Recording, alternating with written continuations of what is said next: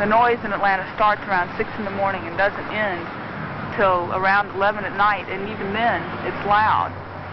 And it's just a constant problem with it. I'm Annette Cook. I'm 15 years old. I'm a student at Grady High School in Atlanta, Georgia, in the Environmental Studies project. I'm doing a project on noise pollution in Atlanta. Noise is a big problem in Atlanta because it is a growing city, and you have all forms of transportation and building and construction sites, this type of thing that raise the noise levels a great deal. What are you doing? Taking sound level readings of traffic. Oh, the noise so that the city makes? Yes. City noises, traffic noises as downtown as compared with maybe outside of town, some other place like that. And I'm using a sound level meter, so it's pretty high quality. And most of the readings have been between 70 and 80 decibels, except like when a truck comes by or a bus, and then it can get over 80, between 80 and 90 decibels. Is that hurting our ears? If you listen for too long, it could. Just don't stand out in the cold, and it doesn't begin to hurt until it's above 130, but you can be affected by it below that.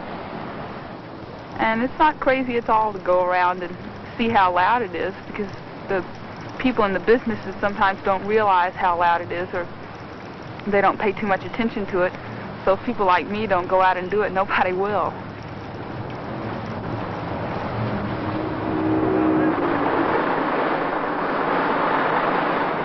Noise is a problem, but it doesn't have to be a problem to such a great degree that it is, because there are ways to muffle jackhammers. You connect power with noise, and the less loud something is, you say, well, it's not working as well. But this isn't true, but it's just the way people have been brought up.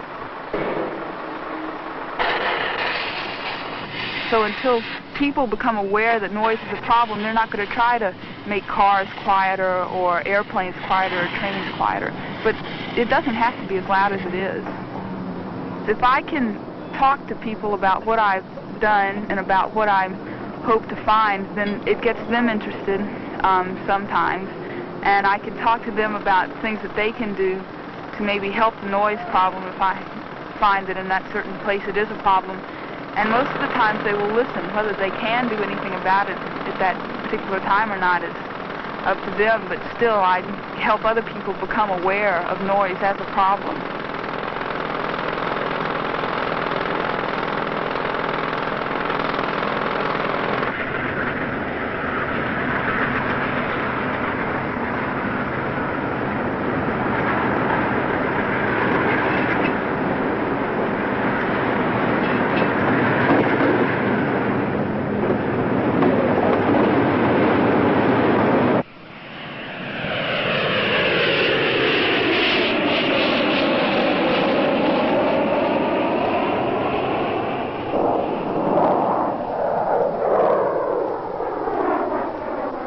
Even here, you can hear trains going by now and airplanes overhead. And this is a supposedly quiet residential area in Atlanta.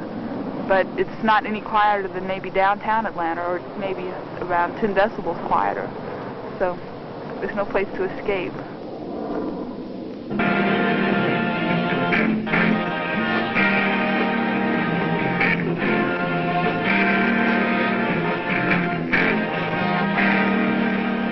Up to around 130 decibels, that's the pain threshold. And if you're listening to a rock band or something and they get up higher than that, you can physically feel it.